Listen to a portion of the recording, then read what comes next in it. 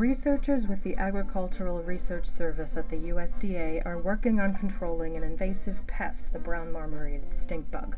This bug was imported from Asia and was first detected in the early 2000s in Allentown, Pennsylvania.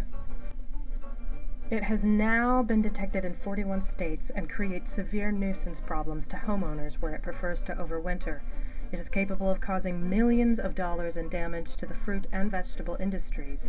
A decade later, populations reached outbreak proportions, and many IPM programs in specialty crops were abandoned. In response, insecticide use increased by as much as fourfold. In the Leskey Lab, we are trying to manipulate the behavior of the stink bug while reducing the amount of insecticides applied to increase both ecological and economic sustainability for growers. Specifically, we are evaluating how well crop or non-crop plants act in retaining the stink bugs when they encounter the plants, as well as whether these plants can attract the stink bugs from neighboring areas. The goal of this research is to evaluate potential plant species that could be used in an attract and kill program, whereby adults aggregate in a spatially confined area, giving the grower the chance to spray that area to eliminate them.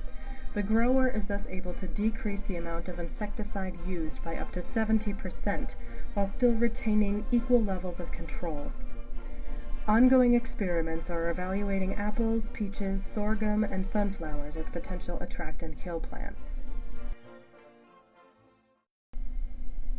To evaluate questions of retention time and attraction distance, we have been using harmonic radar.